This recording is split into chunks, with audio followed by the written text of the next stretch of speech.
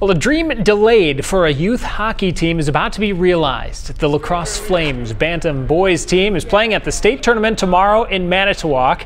Now, 2 years ago, this team earned a spot at state, but that was all canceled due to the pandemic. For many of the bantams, this is their last year in youth hockey, and they say they're ready to go out on top. I mean, it's final bantam season. It's been a great season. Started off a little slow, then we picked it up in the end.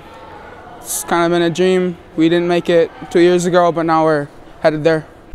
Their coach attributes their success this season to playing some strong local teams as well as good road tournaments.